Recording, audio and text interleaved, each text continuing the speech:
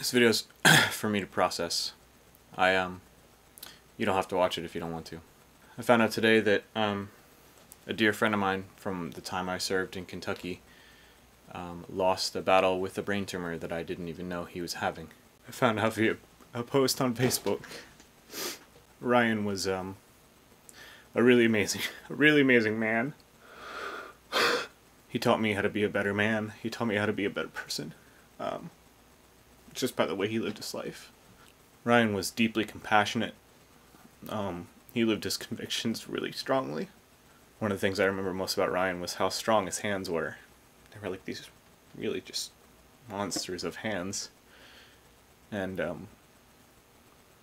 don't know why that sticks out in my head right now, but it does. And I thought this would be easier to make.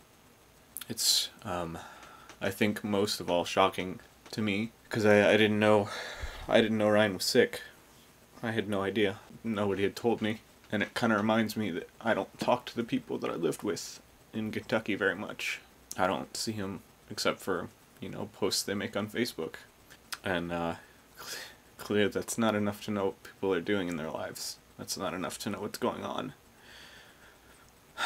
Ryan was the only person in the house that could beat me at chess. Ryan was one of those people that would talk to you for hours about anything and everything and be totally engaged in the conversation because he gave a shit about you. And you could tell that he just really cared. Ryan was a really good man.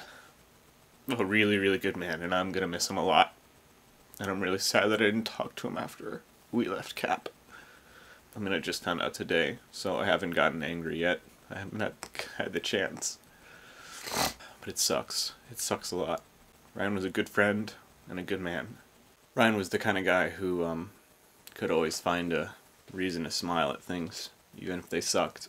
He could always find the positive side of basically anything that God threw at him. And I really respected that about him.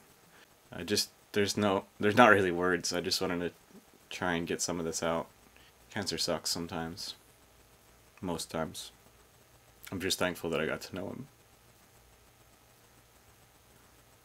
And I only knew him for a year, but it felt like a long time. I think there's some videos of Ryan during our time at Cap. I think I caught him on camera a couple times. I'll try and link those in the description if you care. I love that dude. I love him a lot. That's all I have to say, I guess.